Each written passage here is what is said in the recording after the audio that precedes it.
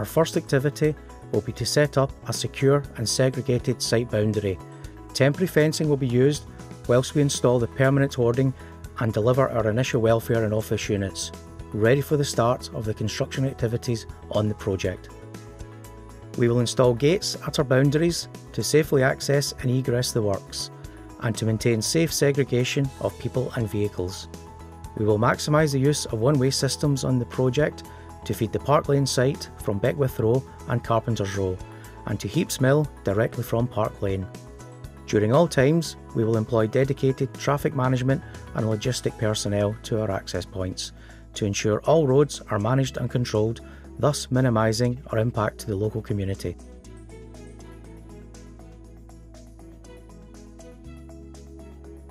To fulfil our obligations for safe access, and from our detailed understanding that the local roads coming into the project are restricted, we will review with the Liverpool Council to suspend the parking bays on Upper Pownell Street and Shaw's Alley to the south of Heaps Mill. But be mindful that access to these roads will need to be maintained for local resident and business access needs.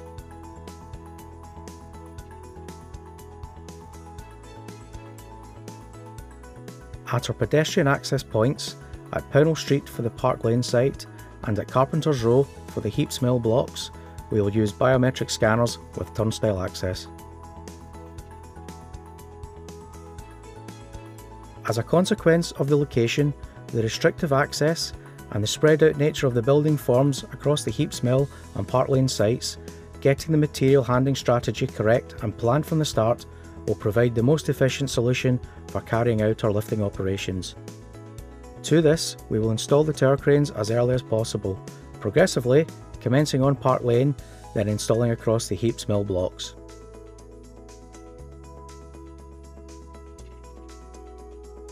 Once we have secured and set the site up, we will commence site clearance, excavation and structural fill works, then form the piling mat to prepare the site for piling activities. Works will be progressed from Park Lane Block A, working towards and through Park Lane Block B. On substantial progress of the piling mat, we will then commence the piling to Park Lane Block A, which will be CFA piled. This will reduce the vibration and noise of the works, and thus any effect to the surrounding environment. For Park Lane, we will deploy 2 rigs, with a further third rig added to commence on Heaps Mill Block A. As Park Lane piling progresses, the rigs deployed will move to support the rig on the Heaps Mill blocks.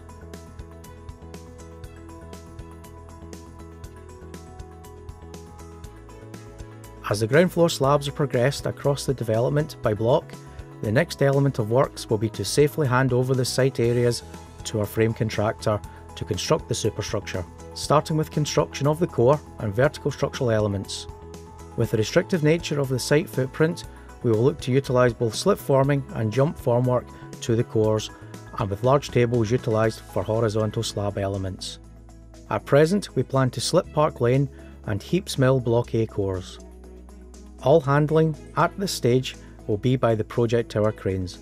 Recognising crane hook time being valuable, we will also maximise the use of pumps and static lines as the works progress in height for concreting operations.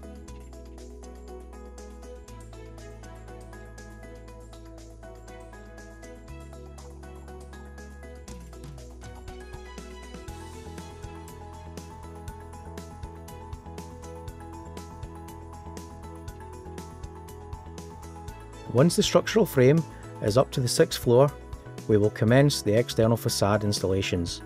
The strategy for installation will be to install by floor level, going horizontally across the buildings. Access strategy for installation will be via mass climbers to the external elevations and material distribution via goods hoists located to the external elevations of the building to access the floors and facades.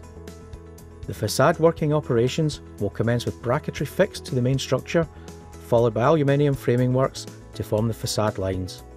As these elements are fixed to position, panel installation and glazing will commence to seal the building. As the external elevation progresses across the elevations on each block and vertical as the floors rise, the internal works will commence to the floors, starting with first fix in terms of the mechanical and electrical services and main internal walling, frame and boarding first side. We are currently proposing to use pods for the bathroom installation, and from initial review of the current layouts in the Stage 1 design, this can be accommodated. But we will work through this detail collaboratively with your team at the next stage. Internal fit-out contractors will work horizontally across the floors and work as teams to deliver a number of apartments per floor. As the upper floors are released, further teams will be deployed and move up the building to commence and deliver at the new floor levels. We will preload floors with material packs and utilise hoists for any further distribution, which will reduce waste and maintain a clean, safe site. Our intention is to preload plasterboard, bathroom pods and main lengths of M&E first fix materials. Throughout the life cycle of the works on site, our team will use the last planner procedure in full collaboration with our engaged supply chain and other relevant stakeholders. This will be a key tool to drive the programme production and coordination of the fit-out works phase of the project. As the internal works near completion and facade works and access equipment have been removed, we will commence activities on the external works from the block elevations out to the site boundaries.